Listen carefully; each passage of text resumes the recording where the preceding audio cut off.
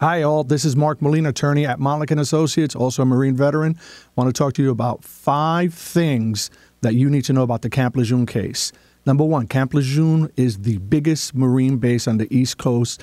And if you were a Marine on Camp Lejeune or no Marine or dated a Marine on Camp Lejeune from 1953 to 1987, chances are that you were exposed to this toxic water that was on the base. Number 2, I don't know how long the process, we can't tell you how long the process is going to take to get this resolved for you if you are one of the affected Marines or family members.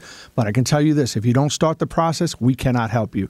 Number 3, eligibility is based on 30 days of cumulative service or time on the base. So if your loved one was on the base for 30 days, whether it's 15 days here, 15 days another time, if it was 30 days, that gets you in. Number 4, if you are on VA disability for any reason whatsoever, that does not preclude you from getting compensation if you were affected by the toxic water at Camp Lejeune.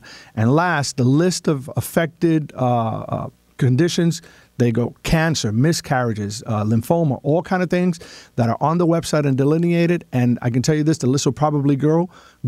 But in order to find out if you're eligible, I need you to call 1-800-LAW-NEED so we can start the process for you. Thank you.